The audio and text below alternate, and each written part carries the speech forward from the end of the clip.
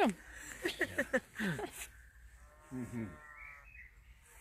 Hi, this is Angela.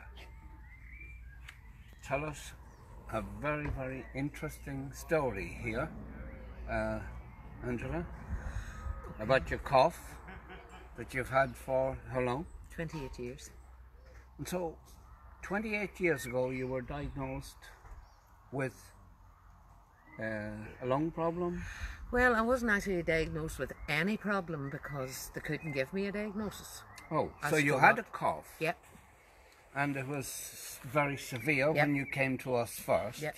You were literally coughing. You would be sick. Yes. Okay. And so there was no diagnosis for that at all. And you had it for 28 years. Yeah. Were you on medication? No. No medication? No. Why is that?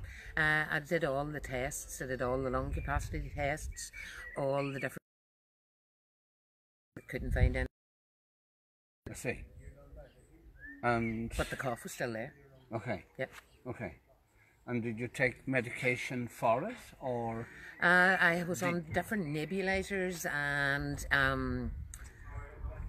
the. Yes. Yes. The what do you call it? The inhalers. Inhalers. Yeah, I was on them, but they didn't make any difference. They made no difference at all. Yeah. No. How long ago?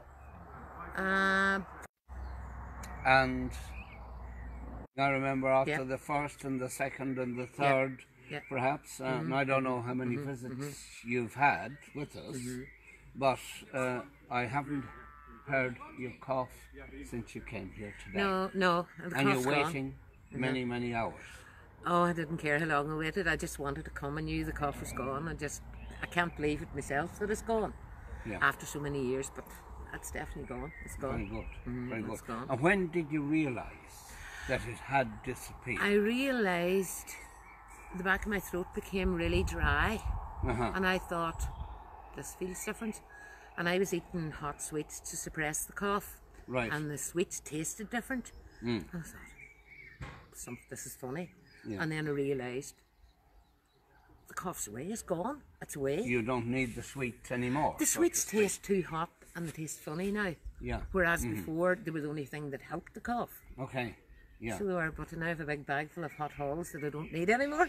Very good. Well, I hope all that continues, that you don't... Oh, thanks to you. Well, it is indeed.